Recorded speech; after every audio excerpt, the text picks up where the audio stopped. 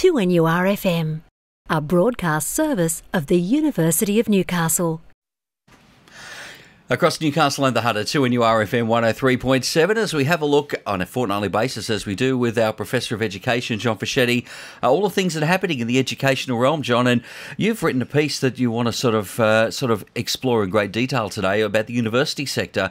Not the three things that they can do to survive, the things that they might look at considering doing, but the three things universities must do to survive. Good morning. Good morning, Mark. How in danger are they? Well, I think does Australia need 40 plus major universities with 25 million people? They would think so.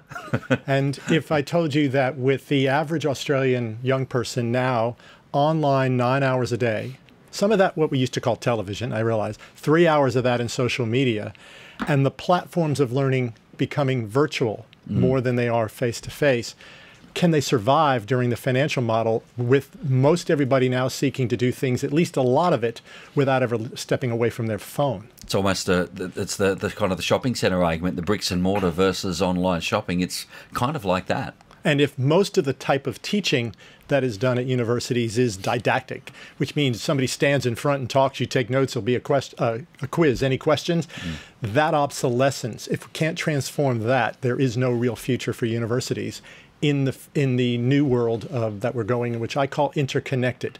The thing that I think has changed most in our lifetimes is we are totally interconnected to one another, to the institutions, to the planet, for everything that we do. Every decision we make impacts somebody else or the land in which we interact.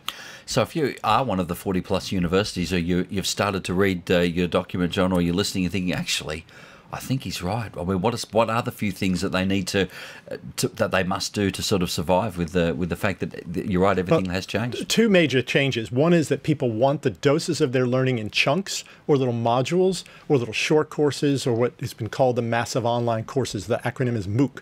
So they don't want to wait 3 years to get a diploma or a testamer. They'd love to be able to have little chunks of learning, because maybe just this time I just need what is part of your first course or your third course in that one learning outcome. So being able to deliver learning in a variety of approaches, not just in degrees that take you from a year or two or three or four or five to complete. And then each one of those modules or courses or certificates or MOOCs should have something which you get to apply in the real world, not just theory, because you can do that without having to register for anything. You can do that now for free, just going online for anything in the world through a variety of different tools. So that would be applying that learning, not just taking it in. Most of that we never actually remember anyway.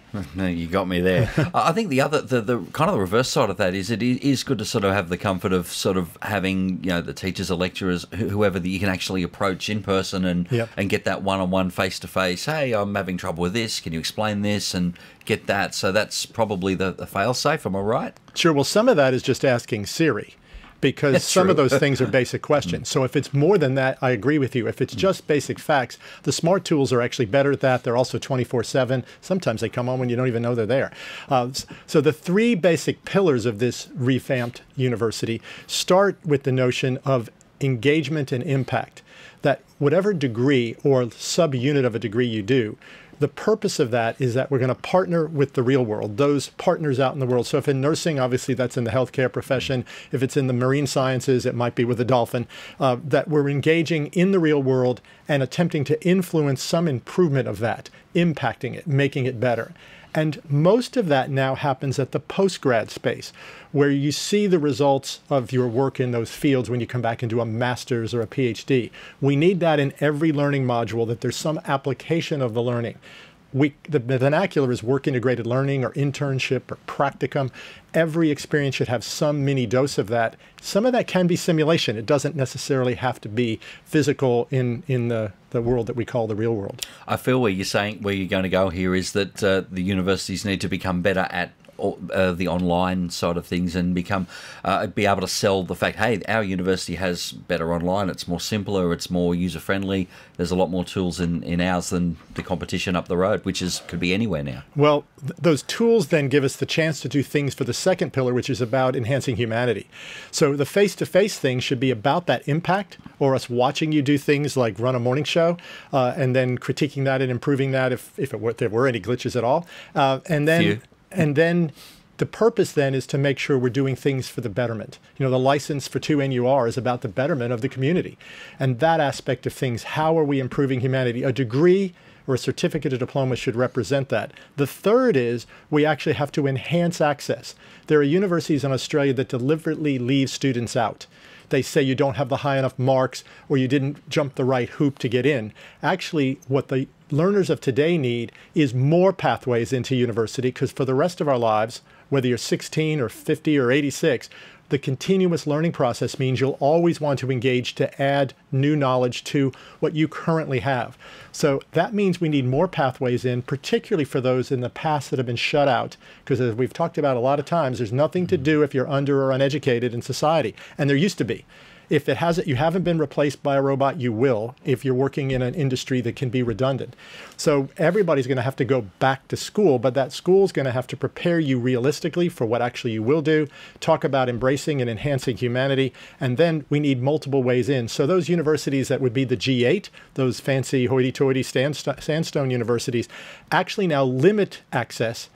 I propose they have to expand it by giving more people access in to the knowledge and skills and dispositions of the future. Are you almost suggesting there that the idea of exclusivity is, while in the past has been something that can sort of really be as a selling tool, it's kind of going to work against them? Right. And that brand is not necessary when you can get something now cheaper, quicker, and faster shipped to your door than going to the shopping mall and negotiating a car park and getting it. So the world we're in now is what you want, when you want, where you want, and how you want.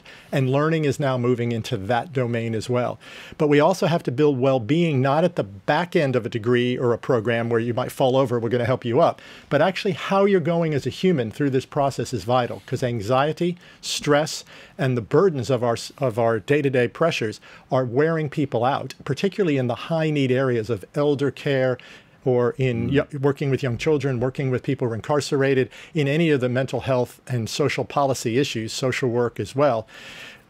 We need to prepare people for those so they also stay well themselves. We shouldn't be producing new learners who themselves are not happy and not able to negotiate it. And the skill set I call life ready. We've talked a lot about work ready in the industry. We need to make you life ready, which is that balance of being a happy human, a productive one, a good citizen, but also an engaged learner and continued good worker in whatever your discipline is. Anything that can improve all of those sounds like a pretty good idea, John. So if I guess anybody that's in a university, maybe have a look at his writings this morning. We've got that for you up at our morning show page at 2NURFM.com. The 3 things that universities must do to survive. John Fischetti, thank you as always. 2NURFM 103.7.